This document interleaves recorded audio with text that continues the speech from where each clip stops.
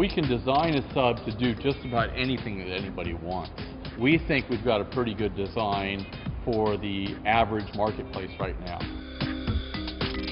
A three-man sub that we build here, generally from the time I get an order to the time it goes out the door, right now is between 12 and 14 months. We've been able to build them in a small enough package and a small enough footprint on the decks of their boats that we don't take up a lot of space.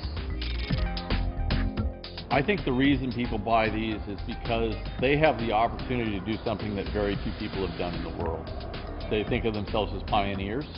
Submersibles are the new sort of ultra luxurious and ultra adventurous toy for the yacht owner.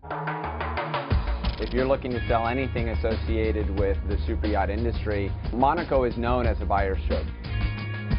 For sure today there are more requests for submarines on board yachts than there were even just 3 years ago. The experience for the guests is much better with huge amounts of use of glass on submarines, and it's something that as they see more submarines on other people's yachts, they say actually that would be a great experience.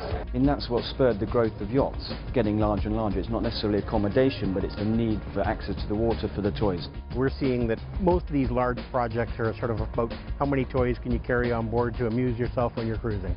Submarine's pretty much about the ultimate toy.